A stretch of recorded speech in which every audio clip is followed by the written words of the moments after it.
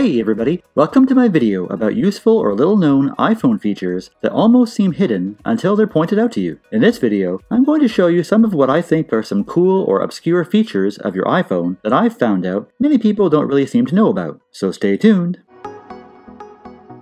The first feature is how to block your phone number from showing up on caller ID. Do bear in mind that this option is dependent on your service provider supporting it, but if available, can be really handy if you want to surprise a friend. Go to Settings, then scroll down and tap the Phone menu, then tap Show My Caller ID. Now you can turn this feature on or off.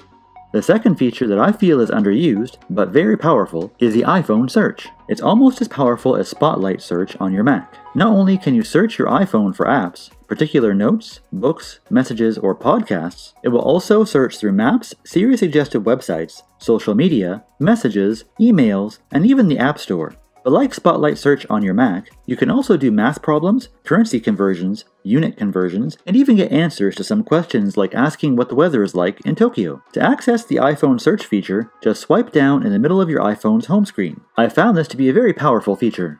Next, I've been surprised to learn that most people still don't know that Control Center can be customized. To customize Control Center, go to Settings, then tap Control Center, then tap Customize Controls. On this screen, you can add, remove, or organize the controls that appear in your Control Center. The list in this menu is top-down and corresponds to the order in Control Center going left to right 4 controls per line.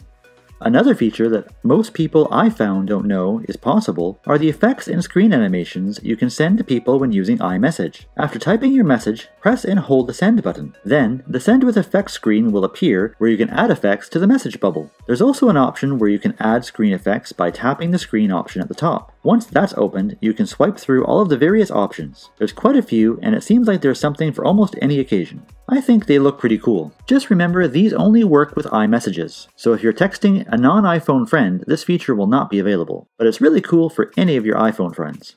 The next feature I'm surprised isn't really common knowledge is how to turn your iPhone's keyboard into a trackpad. I use this feature a lot for moving the cursor around typed text when I'm composing a text or writing a note in the Notes app. On 3D Touch enabled iPhones, simply 3D Touch anywhere on the keyboard and you'll suddenly have this ability. On non-3D Touch enabled iPhones or iPads, simply long press the spacebar on the keyboard to get the same feature. I often find this to be an easier way to move the cursor around text than pointing with my finger.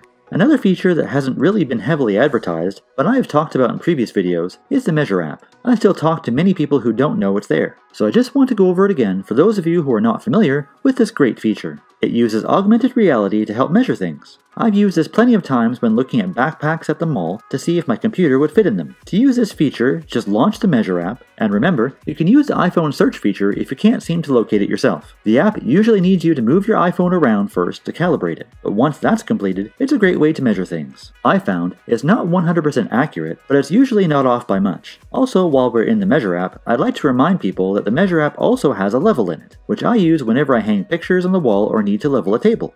The last feature I'm going to talk about today is far from new, but I find a lot of people haven't tried it for a long time and could be missing out on how useful it can be. I like to remind people about the 3D Touch shortcuts on the home screen. Just how useful they are for each person is dependent on what apps they like to use, but in some situations, they really are helpful and in some cases even faster. The most popular ones I use are the 3D Touch shortcuts for the Starbucks app, as this lets me use mobile order and pay faster than loading the app and then choosing order. I also use the 3D Touch shortcuts on the Settings app to connect to Wi-Fi hotspots when I'm at Starbucks or on the subway, and I use the one for the camera whenever I want to take a selfie, so I can load the app to the selfie mode right away instead of loading the app and then switching it over. And the last one I use the most is the 3D Touch shortcut for the Uber app, as it lets you choose from your top 2 favorite locations. I recommend taking the time to check out the 3D Touch shortcuts on your favorite or most used apps to see if they have options that would benefit you and possibly even save you time. Are there any little known iPhone features I missed that you think everyone should know? If so, please share them in the comments below. If there's enough of them, I'll make a follow-up video explaining them and showing people how they work.